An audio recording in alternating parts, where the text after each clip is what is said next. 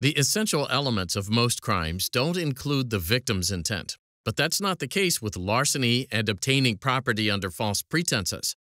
Wilkinson v. State explains that the difference between these two crimes turns solely on the victim's intent.